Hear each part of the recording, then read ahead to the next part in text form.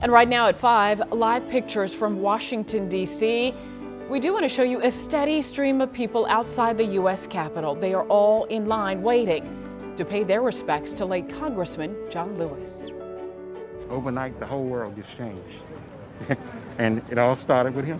I'm standing on the great shoulders of people like that lost their life for us to have a better life. Tonight, his body lies in state at the Capitol, and tomorrow he flies home to Atlanta for more memorial services as well as his final resting place. CBS 46's Adam Murphy joins us in Washington speaking about the late Congressman's introduction to a national audience. This is the spot where the late Congressman John Lewis made history here in D.C. on the steps of the Lincoln Memorial. He helped organize the March on Washington and even give a speech at this point right here before thousands of people in the shadow of the Washington Monument.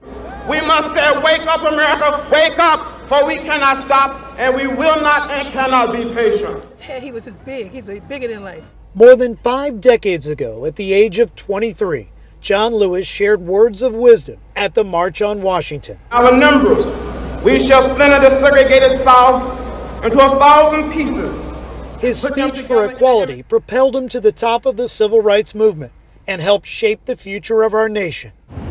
I think it's amazing. Joan Mulholland was there that day and has fond memories of this historic event. I think it's amazing that he just kept on keeping on and stuck with what he said he believed in to the end. Years later, Lewis was elected to the United States Congress and served 17 consecutive terms, still fighting for equal rights. He lived a full life. I mean, just to think about whether his parents were sharecroppers or just, you know, he couldn't even ever envision this. He pretty much got dropped in that space, and he accepted his position. It's only fitting that after his death, his body would lie in state in the Capitol Rotunda, once again making history. He didn't care whether you were black, white, Asian, whatever. He just wanted to bring people together. One thing that's so incredible here on the steps of the Lincoln Memorial in Washington, D.C.